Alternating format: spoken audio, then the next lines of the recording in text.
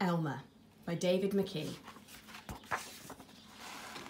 There was once a herd of elephants. Elephants young, elephants old, elephants tall or fat or thin, elephants like this, that or the other, all different but all happy and all the same colour. All that is, except Elmer. Elmer was different. Elmer was patchwork. Elmer was yellow and orange and red and pink and purple and blue and green and black and white. Elmer was not elephant colour. It was Elmer who kept the elephants happy. Sometimes he joked with the other elephants. Sometimes they joked with him. But if there was even a little smile, it was usually Elmer who started it. One night, Elmer couldn't sleep for thinking. And the think that he was thinking was that he was tired of being different. Whoever heard of a patchwork elephant? He thought. No wonder they laugh at me. In the morning, before the others were really awake, Elmer slipped quietly away, unnoticed.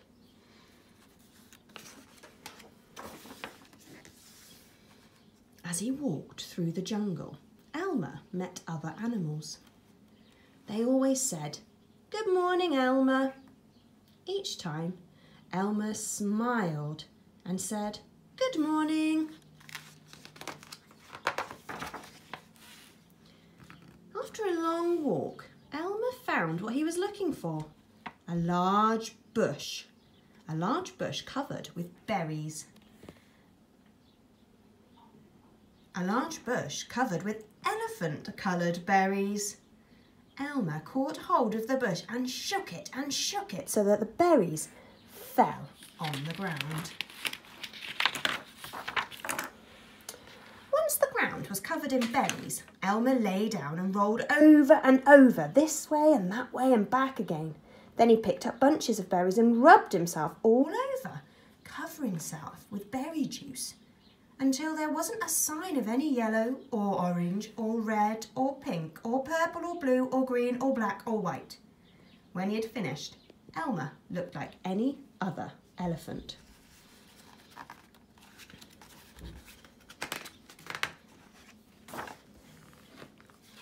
After that, Elmer set off back to the herd. On the way, he passed the other animals again.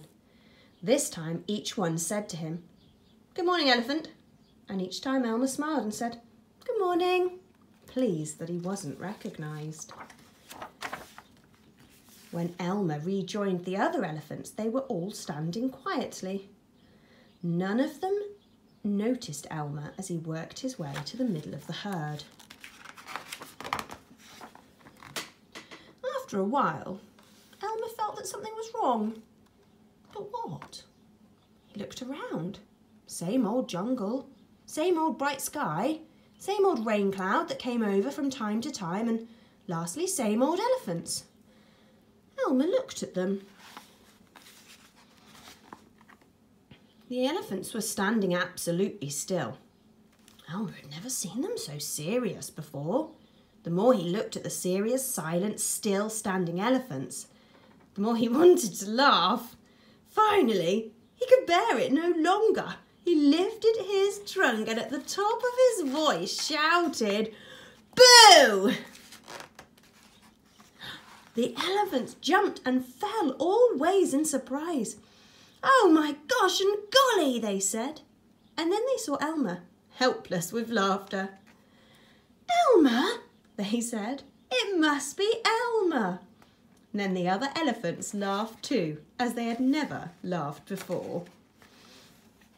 As they laughed, the rain cloud burst, and when the rain fell on Elmer, his patchwork started to show again. The elephants still laughed as Elmer was washed back to normal. "Oh, Elmer," gasped an old elephant, "you've played some good jokes, but this has been the biggest laugh of all. It didn't take you long to show your true colours." "We must celebrate this day every year," said another. "This will be Elmer's Day. All elephants must decorate themselves, and Elmer will decorate himself elephant colour."